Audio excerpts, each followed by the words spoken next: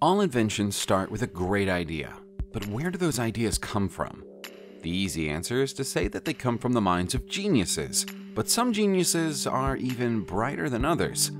We're about to show you some incredible feats of building work and technological advancement that were years ahead of their time. In some cases, they're ancient inventions that shouldn't even have been possible for their era. Gaze upon them in wonder. The ancient stone fortress of Sigiriya in Sri Lanka is a place so wondrous and mystical that some believe it deserves to be named as the 8th wonder of the world. Found in Sri Lanka's Mattal district, the name of the location translates into English as the Lion Mountain and is notorious for being used by a king of the old world to hide from an attack from forces under the command of his own brother. The entire construction is a wonder that defies explanation, but the most breathtaking feature at the site is the Lion's Staircase, a walkway covered in tiles that rises directly into the open jaws of the watchful lion. Only the bravest of tourists dare to walk all the way up to the top, but the limestone steps, with their brick and timber surrounds, make the journey worth it. Just as important as the staircase, though, are the frescoes and paintings that are thought to be the oldest surviving examples of Sri Lankan classical realism, dating back to the 5th century. As inhabitants of an island nation, it was inevitable that the ancient people of Great Britain would have something of a head start on the majority of the world when it comes to building ships. But could that head start have put them 3,000 years ahead of anybody else? That's the conclusion that's been reached by scientists and archaeologists investigating the seabed of what used to be Doggerland near the Isle of Wight, where they believe they found the remains of an 8,000-year-old shipyard. Many years ago, Doggerland was the strip of land that connected Great Britain to continental Europe, but it sank below the waves approximately 6,000 years as a result of the Ice Age coming to an end. Cutting-edge digital technology has allowed us to recreate the appearance of the shipyard as it supposedly looked during the years of its use. Previously, it was thought that the first humans to create boats did so approximately 3,000 years ago. So if the scientists are correct in what they say, it will change everything we thought we knew about maritime history. Here in the 21st century, we still consider the technology of artificial limbs and prostheses to be a developing one, as we search for devices that will give their users a better range of movement and sense of touch than they've been able to enjoy in the past. The technology has been developing for a lot longer than most people realize, and its pioneer was a humble English shoemaker. James Gillingham was running a shoe shop in 1866 when he met a soldier who had lost an arm to cannon fire in a battle. The soldier had been told by doctors that nothing could be done to assist him, but Gillingham was a man who liked a challenge. He built the soldier a strong, comfortably fitted leather limb, and from there, branched out into making custom limb replacements of all kinds. According to his records, he'd created a total of 15,000 prosthetic limbs by the year 1910, and in many cases, he has photographic records to prove it. The doctors of the time were keen to know how he made such perfectly designed prosthetics, but he went to the grave without ever giving away his secrets. Another of today's emerging technologies is the science of drones. They've been used in photography and reconnaissance for some time, but large companies like Amazon are currently investigating their potential for home delivery use. In doing so, they're following a pattern that began more than a century ago with the eccentric genius Nikola Tesla. Tesla is credited with inventing many incredible electrical items, but his most impressive achievement might have been creating the world's first remote-controlled device. Wireless technology was a lifelong interest for Tesla, and he was especially proud of the radio-controlled boat he displayed at Madison Square Garden in 1898. The concept was so alien to the crowd of onlookers that some of them were afraid of it, so Tesla decided to play into their fears by pretending he was controlling it with his voice, rather than the remote control he was hiding in his pocket. According to press articles that were written at the time, Some of the audience ran away from the demonstration in sheer terror. In this time of selfies and social media, we place a lot of emphasis on beauty. Because of that, many people call upon the services of cosmetic surgeons to help them perfect their look. Once again, we think of this as a modern trend, but its roots go back further than you'd imagine. The first modern-age rhinoplasty procedure, the cosmetic operation that celebrities would refer to as a nose job, happened in Great Britain in 1814, under the hands of Joseph Constantine Carpue. Carpue's patient was an army officer who'd suffered a total nose collapse due to the mercury treatments he'd been prescribed to treat a liver complaint. It took only 15 minutes for Carpue to complete his pioneering work, for which the army officer was given no anesthetic. Although Carpue's skill was a revelation to people in Britain, the surgeon had been inspired by reports of similar procedures that were carried out in India some 20 years previously. In turn, Carpue inspired the German surgeon Karl Ferdinand von Graff, who is generally acknowledged as being the first person to use the phrase plastic surgery. Our next incredible invention is so complex and unique that it has no analog. It's considered to be the only universal astronomical clock in the world, and it was designed and built in Paris, France by Albert Billet in 1873. Billet was working for a relative of the Duke of Alba, a very rich man who wanted to own something grand, impressive, and completely unique. When it stopped working in 1911, Billet was dead and nobody else knew how to repair it.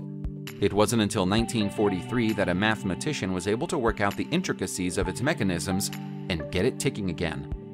The clock, which is 7 feet tall and 8 feet long, contains over 100 independent moving parts. That includes chronological aspects covering the Julian, Jewish, Gregorian, and Mohammedan calendars. It also shows the movements of the moon, sun, and major stars as they appear in the northern hemisphere. Just to make things even more impressive, there are a further 37 dials showing every time zone in the world, accompanied by further dials on the sides of the clock tracking sunrise, sunset, the equinox, and solstice. 25 springs inside the device do most of the hard work, and the failure of just one would bring the whole thing to a stop. The idea of a submarine is almost as old as the idea of a boat. We can go back centuries and find examples of submarine-like designs from all over the world, but most of those ancient designs stayed on paper. Only one visionary of the old world had the skill and audacity to try to make a real-life working submarine. That was Cornelis Drebbel, who built 3 of them during the 1620s, and all of them worked. The Dutch engineer was working under the patronage of King James I of England at the time of his creation, and each of the 3 submarines he built was larger than the last. The third and final model was large enough to carry 16 people aboard. With no engine for propulsion, the boat was moved along using oars that protruded from waterproof leather seals, and air was fed in through tubes that resembled modern snorkels. Drebbel demonstrated his groundbreaking vehicles in England, where they traveled from Greenwich to Westminster and back at a depth of 15 feet beneath the water. Inexplicably, the British Navy of the time showed no interest in adapting the invention for military purposes. If you're one of our younger viewers, you may have frequently been told by your parents that 20 years ago, before the sat-nav became common in cars, people had to be able to read a map inside a car if they wanted to travel long distances. That was true in the majority of cases, but not all of them. The earliest example of a device that could be compared with a sat-nav can be traced all the way back to 1930 and went by the name of the Iter Avto. It could be fitted to a dashboard in the same way a sat-nav device would be today, and came packaged with a series of tiny paper paps that could be fed through it like a printer. A cable connected the map to the car's speedometer, and so as the car moved along the road, the map would scroll up through the Iter Avto and keep track of the car's current position. There was a drawback though. The device had no way of knowing whether you'd accidentally veered off the prepared route and changed direction. If that happened, you'd have to stop, find out where you were, and then manually reload a new map to get you back to the right place. During the 17th and 18th centuries, it was said that you could judge the class of a gentleman by the quality of his watch. That made watchmaking a glamorous and noble profession, and Frenchman Louis Moinet was sat at the top of it. The horologist wasn't only a creator of fine watches, he was also a skilled inventor. It took a long time for his invention to be recognized, but in 2016, the horologist was officially named as the inventor of the chronograph. For many years, Adolphe Nicole was recognized as the inventor because of the patent they filed in 1844. But Moinet's device is almost 30 years older, having been finished in 1816. A chronograph differs from a chronometer in the way that, as well as being able to measure time with incredible precision, it also has a stopwatch capability. The incredible chronograph made by Moinet is accurate to 1/60th of a second. The standard he set was so high that it took the famous Tag Heuer company exactly 100 years to come up with anything more accurate. The idea of underground cities is usually associated with the kind of fantasy novels that J.R.R. Tolkien used to write. But ancient underground cities are a reality in many European nations, and perhaps Turkey most of all. The largest of Turkey's ancient subterranean settlements is Kaymakli, and it's truly a wonder to behold. The secrets of the sites are shrouded in mystery, but it's generally believed that the first people to live in their mud and stone walls did so approximately 4,000 years ago, and that their motivation for moving below the surface was avoiding the roving hordes of barbarians and other invaders scouring and pillaging the land above them. What makes Kaymakli special is its degree of organization and sophistication. There are a whole 8 stories to the city, only 4 of which have ever been opened up to the public. There are even specialized rooms for winemaking, storage, cooking, and even theater.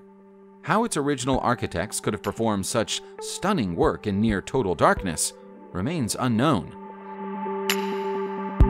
It's no secret that the Inca people who once lived in Peru were especially advanced for the time they lived in. We still can't make head nor tail of many of their carvings and artifacts today, but the site of Moray might be their greatest mystery. At first glance, the concentric circles that make up the site look like nothing more than an intricate decoration, but they serve a far grander purpose. These circles, which are found at the feet of the mountains of Cusco, appear to have been precision engineered to help ensure that the Inca had food to eat all year round. As each ring digs deeper into the surface of the earth, it gets a little warmer. The average difference in temperature between the outermost and innermost ring is a whole 15 degrees Celsius. Scientists and archaeologists believe that Moray was built this way because it would allow the Inca to plant different crops for different purposes. Some that could be grown during summer months, and some that would grow during winter. The level of agricultural knowledge that would have gone into designing and then creating Moray should have been impossible for the Inca. And yet here they are proving us wrong with this incredible archaeological site. Moray is just one of the things that the Inca left behind to remind the world of their genius. Another of their most astonishing artifacts can be found at the site of Sayhuti. The whole area is covered with stunning ancient wonders, but the Sayhuti monolith gets most of the attention, and deservedly so. It's thought that Sayhuti was a focal point for Inca religious and ceremonial gatherings, and a big part of those gatherings would have been the act of giving thanks to the Inca water gods in the hope that rain would soon come and feed their crops. They knew that the water would need a little help to feed the crops even if it did fall though, and so they became masters of irrigation. Before they went to work on the land, it appears that they designed a scale model of Sayhuti as it appeared to them when they were there. The monolith has all the hallmarks of being a topographic model of the area, complete with projected water courses and possible irrigation paths. This is exactly how somebody designing a canal would go about testing their design now, but the Inca were doing it 7 centuries ago. subscribe to the channel, and turn on notifications, and you will be the first to know when a new video comes out. Thank you for watching, and see you soon.